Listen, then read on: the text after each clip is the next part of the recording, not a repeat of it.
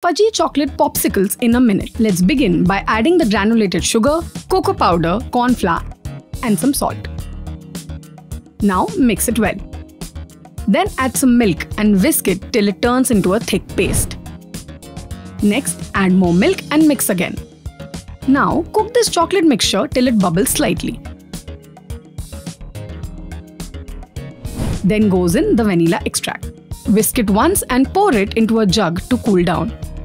Then add the mixture to the popsicle molds and keep them in the fridge. Finally, dip the popsicle molds in room temperature water to unmold them.